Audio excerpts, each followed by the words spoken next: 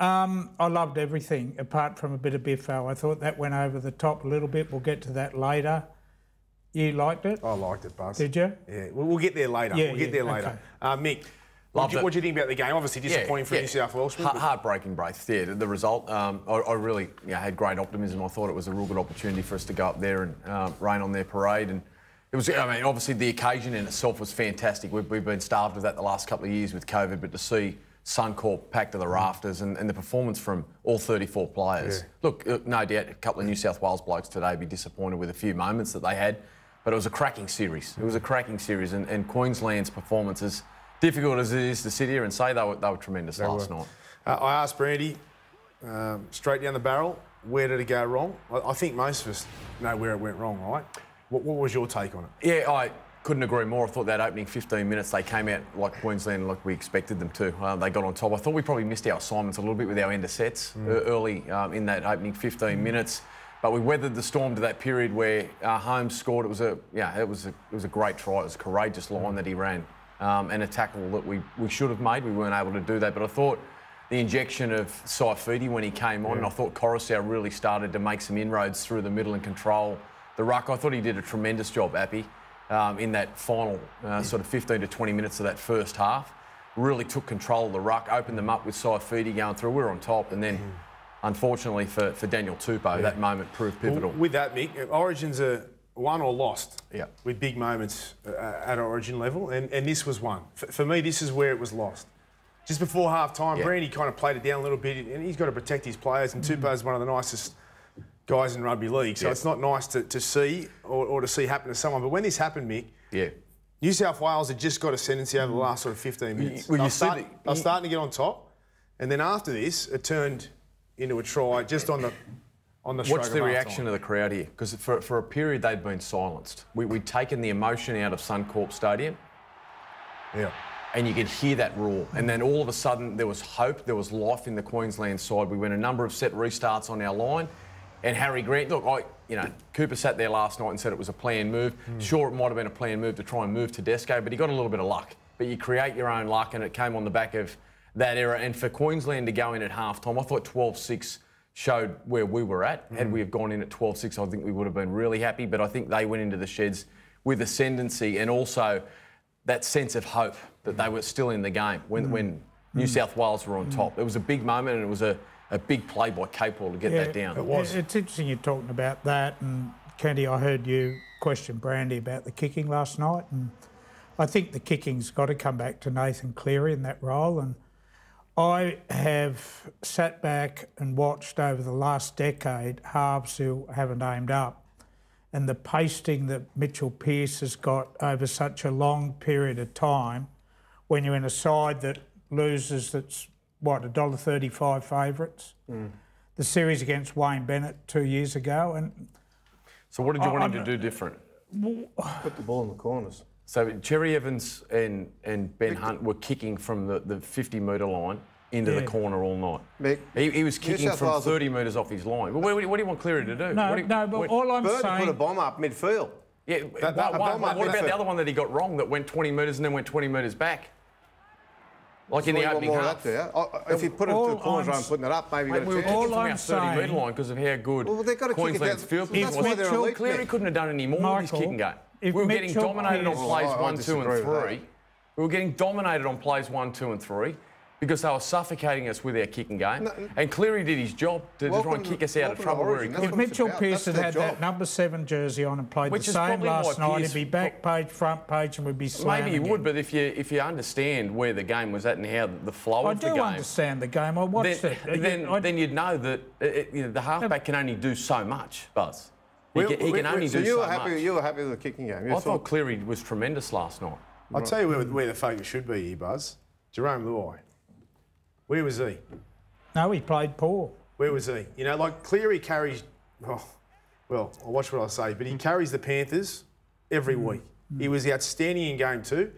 I thought he did a good job last night. The last play wasn't the right play. He should have put the ball on the try line to give ourselves a chance to win. But his partner in crime wasn't there. His partner in crime threw the ball over the sideline. Front foot footy. That's right. See, Cleary can play off the back foot and he can play off the front foot. Luai can't. He needs everything going the right way, and it wasn't going the right way. That's the first thing I thought last night when I watched that blue side being dismantled. I thought, is this the way someone's going to upset Penrith this year? They're going to bustle them and play tough and get in their faces and stop that kicking game. And well, Crichton struggled too, Buzz. Yeah, he did. Another Panther. Yeah, but look, I can't bag Luai's selection though. No, I'm not bagging the selection at all, and you can't bag Cleary's selection either, Buzz. But no. Yeah, if you're looking at performances and you're looking to blame someone, it's not Cleary in my eyes. So I agree with Mick on that one. But his kicking game, the kicking game had to be better. What I was critical of, Mick, was the bomb worked in game 2. Yeah. But being an ex-half and, you know, they're a low percentage play, right? And Burton's great at them when he gets them right. But for the first kick, pretty much of the game, in good field position, they go for the bomb. It went nearly backwards. They're on the back foot from the first 5 minutes. That's not Origin. That's not Origin footy. Particularly when we were struggling to get out of our end. That was where we just needed to stay patient and play the long game and just continue just to try and go set for set and just keep turning Queensland around. But we went for a play to try and unsettle them when we needed to be a little bit more confident in our plan. I think, you know, now obviously they planned to do that. Were they getting ahead of themselves? No, I don't think so. I think they just know that bomb troubled. It worked with great effect at different stages, but you got to look where and what part of the game we were using that in game 2. Yeah, I was with you, Braith. I felt like we just didn't execute our end of sets, I didn't think, in that opening 15 minutes. But, you know, you go back to your point, mate. Like the errors that we put ourselves under pressure with suffocated us of field position to be able to kick on the front foot, to be able to turn the tide and be able to kick like, you know, we go back to that. Doesn't one control the other, though? Well, that's what I'm saying. Yeah, so that's why our kicking game wasn't as good as Queensland's, because we came up with errors. We bash the halves every year. We bash the halves every year. That's why we've had 1,000 of them. But that's why they get paid big bucks too. Yeah, but you know, the halves aren't as good as the outside backs and the back three. Who I thought were average, and the forwards getting them into field position to get the kicks away, like Mick said. It's always a bash up on the halves. I've played in Origins where the forwards have gone nowhere and you're kicking from your 20 or 30. So when the game was in the balance, Kenny, when the game was in the balance balance and they came out at half-time at 12-10 up, we'd obviously had time to reset and work out how we wanted to attack that second half. We overcooked it in the first set. Cherry Evans plays back on the inside to Kalen Ponga. Instant line break. From that time, we never got field position back. We had no attacking opportunity, and that was on the back of us being a little eager to try and unsettle Queensland and get on top. It's also on the back of Queensland being outstanding in all the effort areas. Definitely. That's the key. Where they outplayed New South Wales from 1-17 last night. And you can sit here and crap on about all that. But the fact is, you know, every time Origin comes up every year, and someone like myself or Buzz bring up the fact about the Queensland passion, and you, Alex, as ex-players, and I say this respectfully, get your backs up about we're as passionate about our jerseys as what they are. No way in the world. No way in the world. We've got a bloke that gets knocked on the door by Billy Slater, says, mate, you're playing 5-8 months out. He tears up and he says, I won't let Queensland down. The number 6 in the other jersey can't wait to play for Samoa. So don't tell me the passion's equal. Are you as passionate a supporter as a Queensland supporter? No, I'm not. No way. Look, I'm not. Why is that then? Because I tell you what. Because if someone flew in from Mars today and you said, right, there's 2 teams here, you've got to support one of them.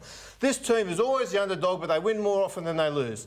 This team is always the favourite, but they lose more often than they win. This team over here, they always stick loyal. They always pick each other. This team over here, they swap and change.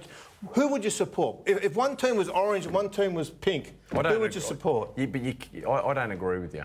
Like, I know it's easy to sit there and say that after Queensland get the result and they play the way they did, but you can't tell us how we feel pulling on a jersey. I'm not telling you how you feel, Mick. I'm telling you how much it meant to me. You can say there's a perception and a look that is the case. You can absolutely say that. And I said something last night that I look at Queensland players like they want to play for the Maroon, the Queensland jersey.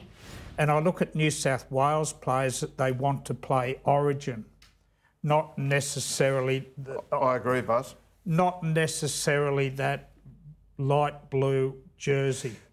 And look, it's very easy to sit behind a keyboard and say that, but it's the impression that I get. And we can't speak on Gilbert talk about half other players. No, I can't. I'm saying we can't. See, you might be right, Buzz. I'm just, we can't speak. We can only speak on behalf of us. Can't speak on behalf of them. The only factual information that justifies a comment like that is 3 years ago they won an impossible series. Impossible series. And I think this year, even without Latrell, even without Turbo, even the mistake without White, on paper we were the better football side. Yeah, I agree with that. We were. We should have won the game. We should have won the game. New South Wales should have won the game and the series, and they didn't. Let's get to selections. New South Wales have lost 3 of the last 4 games now and 2 of the last 3 series. Let's get to selections, Kenty. I know with the best team. It was hard to talk about with Brandy. We asked him about a few selections there, whether they should have done things differently. He's just coming off a loss. He's very tight with the camp. He can't come and just stick the knife in or the boot in the day after. But how did we see the selections and where did they get it wrong? Well, Jack Whiten won. We've all said on this show that he was, if you're rating the Blues game 1, he was clearly the #1 player on the field. Then he gets COVID, can't go to Perth. There is no logical reason not to put him back in the football side for Brisbane. I know they wanted to stick with the Perth side, but I would have loved to have seen Jack Whiten there last night, and I think it would have made a difference. Because you could sell the argument too to Crichton that, look, it was Jack's position, and you've come into the side for game 2. So, but now that he's healthy, but through no fault of his own, he missed game 2, so you can give him his position back game 3. The fact is, and I said this earlier in the show, you listen to the way Billy Slater defended Dane Gagai after 2 fairly average games in 1 and 2, okay? Right.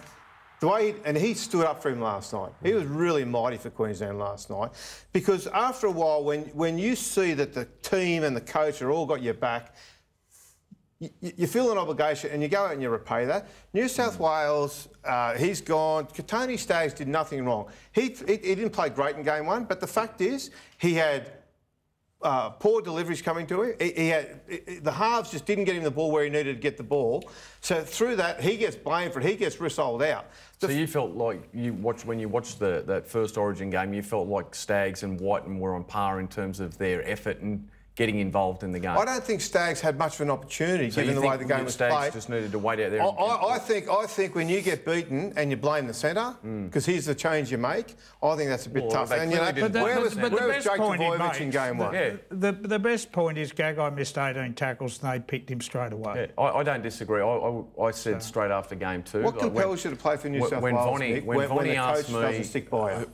About where Jack Whiten fits into that equation, I said that Jack absolutely had to be in that team, because I know what's under Jack's bonnet, because I've worked with him, and I know going into a decider if I was playing there. Pardon? Why didn't I don't know? I can't answer that, but I can only speak from my experience that going into a decider or going into a big game, he's the type of bloke that you want beside you, and I would have loved to have seen him there. I didn't feel comfortable seeing him in the background all week, because I know that he would have thrived in that environment. Last night was his game. Yeah, it would have been. I agree. I think, they won so well in game 2. They stuck to their side. They hoped that those guys that they put faith in would turn up and deliver last night. And unfortunately, a few of them fell well short of their. They did that with an expectation to be a similar game as game 2. Now, Buzz, you're the only bloke in this building didn't like the stink. Didn't like the stink last night. Yeah, well, let me qualify that. There are a couple of incidents, and the player I really want to criticise is Tino, Big Tino from the Gold Coast Titans.